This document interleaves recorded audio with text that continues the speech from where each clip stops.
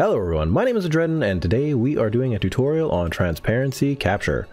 Okay, this is a little thing that you can get for free on Unity that allows you to take screenshots of things in Unity that you're working on.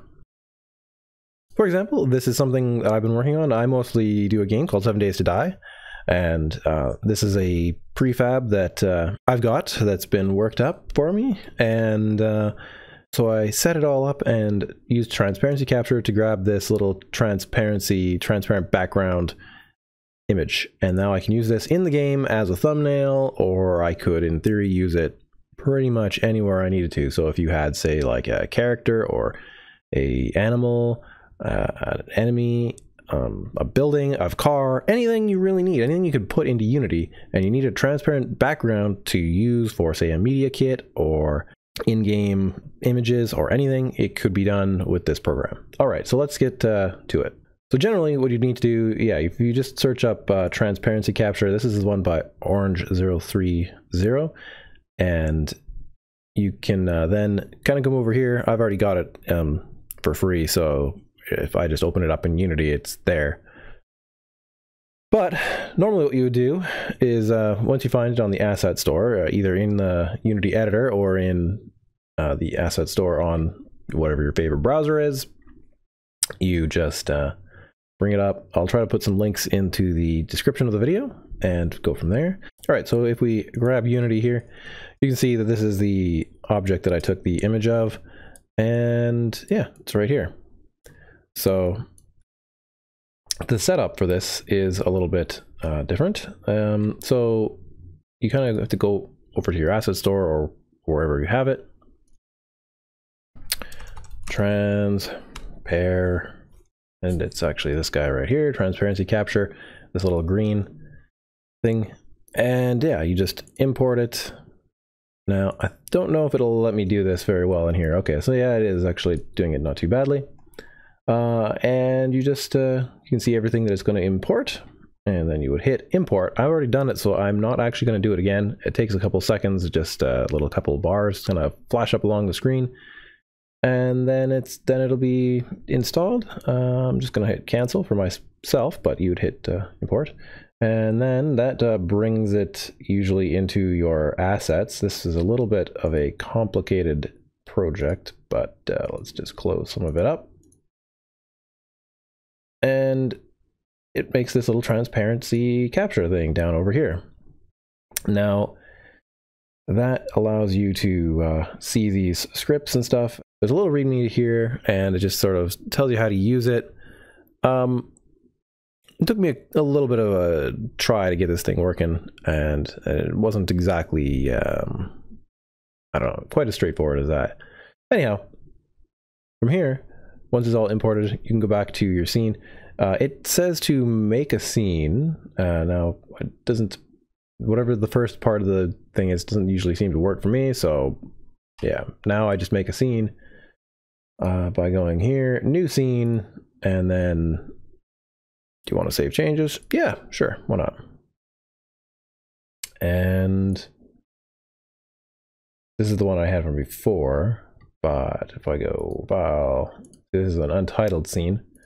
If I go file, save scene, it'll ask me what to save it as, and I'll just go toot as in tutorial for you guys, and it's right down here. Now there's nothing really in the scene other than the main camera and the directional light, and so we got to put something in here to take a picture of, right? So what can we put in here? I've got all kinds of little weapons and stuff for my game. Here's some that I was thinking I would try to put into the game that I haven't quite done yet. Let's see here, where are they all? Right now I just dragged it onto into the main scene window, and I'm just gonna hit 0, 0, 0, 0 because I need this for later on when I set it up for my particular game that I use it for. So what we next do is, so yeah, you can see it's all here, it's got its material. So, you know, once you get to this stage of it's all kind of ready to go, you zoom out and you find your camera. Here it is. Now you can see that it's very tiny. If we took a picture with this, if we hit play, it's, you know, that's not going to make good, good anything really. It's not a good promotional thing. It's not a good thumbnail in game. So we move it closer and closer and closer until we're pretty much good. And yeah. And now you can finally zoom in and kind of get a better look at this thing. Now, if that's what you wanted for your thumbnail, cool, whatever. You can do that. And what I might do though is give this thing a bit of a rotation, make it look a little more dramatic, you know, whatever you need to do. And you can of course change your cameras, you know, angles and all that as needed to get the exact angle you want for whatever it is you're taking an image of. Okay, next is you need to go down to transparency capture, take your transparency capture to file. So this script here, you're going to want to drag this up onto your axe. First, actually, let's just make sure that we see this. You can see here that there's no script on here. So, but when we do this, drag it on here. Now over here, you see that there is transparency capture to file. Great, beautiful. So if you were to hit play now, if you were to hit C, it should capture an image. Sometimes it actually flashes a little bit white on here to be able to see this. So let's go see if there is a file.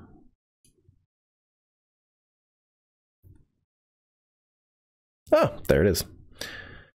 Perfect. And so to find this file though, it's a little bit trickier. What you may want to do, because it doesn't actually say anywhere where it's captured, and in the script, if you were to look at it, it says, you know, it just kind of goes here and it says capture.png. And if you go over to this code, really all it does is it just passes that into one of the functions in here and saves it to a location, you know, file name, and it just writes it.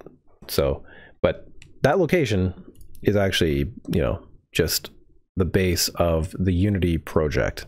So the base of the Unity project for me is in all my Unity stuff under the specific title of the project itself, which is, you know, DBAT Melee, January 28th, 2009. I know it's a very creative name. Ignore it for now. Whatever you call it. You could be the name of your game, the name of your program, example of whatever you're doing. So it's in here. Mine's got a couple of extra things to do with C#, but you know, you just hit that little capture.png and that's what it is.